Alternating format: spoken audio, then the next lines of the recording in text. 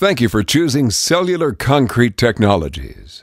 Today, we'll be showing you some basic calculations and guide you through our mix design program. As you open the program, you'll notice there are 6 tabs. Tab 1 is the Customer Mix tab. This page will walk you through the specifics of your current batch mix design, and when completed, will show you detailed factors such as cost and weight on a per-batch basis. The customer mix can be later compared with the CCT mix to show annual savings. Tab 2 is the Customer Details tab. This page will show your complete batch design and can be given to the dispatcher to ensure an accurate mix. No changes will be made to this page with the exception of flow rate. The flow rate is dependent on the type of machine used and that machine's output. Lines 52 and 53 will calculate the runtime variables.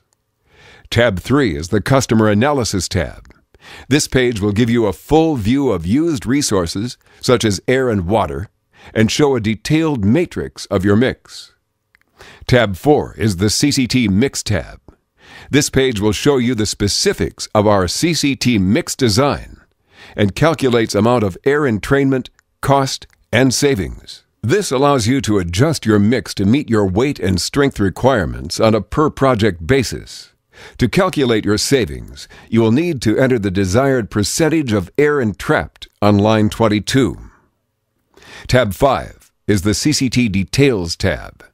This tab, like the Customer Details tab, will show the complete CCT batch design and can be given to the dispatcher to ensure an accurate mix. Finally, Tab 6 is the CCT Analysis tab. This page, like Tab 3, will give you a full view of used resources such as air and water, and will show a detailed matrix of our CCT mix that can be compared with the Customer Details tab for a visual cost comparison. Now, let's begin. Today we'll be demonstrating a customer mix, so you'll open the Customer Mix page by clicking on the Customer Mix tab. Starting on line 3, we'll fill out the target desired weight for this batch and enter a customer name to the right. A project name or job ID number can also be used if you prefer. Now on line 4, we'll enter the desired strength for this mix design and add the date to the right. On line 5, enter the volume of concrete used per year. This can be an estimated amount. It is mainly used to show annual savings when compared to the CCT batch mix. Lines 8 through 11 focus on cementitious material. To the right of these cementitious materials in column K, you will see spaces for pricing. In order to achieve an accurate calculation of savings, you should adjust the pricing to that of your local retailers. On line 8, you'll enter the type of cement being used by number of sacks. On lines 9, 10, and 11, you'll enter the amount of fly ash, silica fume, and metakaolin used. In some cases, you may not use any of this material. If you choose to use something like fly ash or some other cementitious substitute, you can save on cement costs. And as you enter the amount of, for example, fly ash, the mix design program will automatically calculate the amount of cement used in order to reflect the substitution. If you choose not to use any substitution materials, these lines can be left blank. Lines 14 through 16 are for admixture.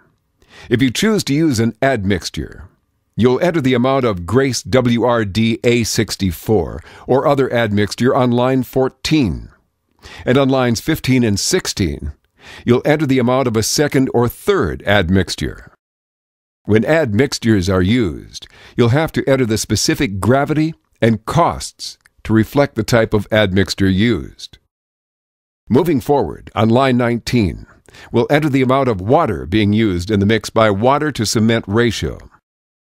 Line 22 is for the percentage of entrapped air. If you are using an air-entrainment surfactant, you'll need to fill in the amount of entrapped air, as well as the specific gravity and cost of that product. You will see, as you adjust the percentage of entrapped air, other variables will automatically change, such as cost, weight, and amount of sand used. If you are not using an air-entrainment surfactant, leave this row blank.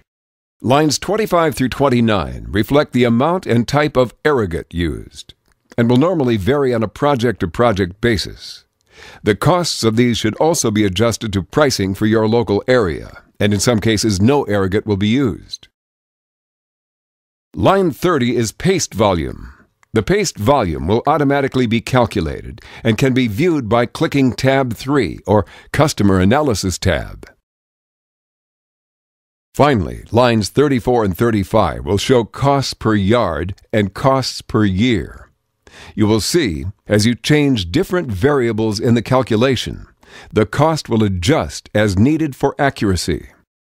To the right of lines 34 and 35, you will also see the calculated weight and percentage of air entrapped.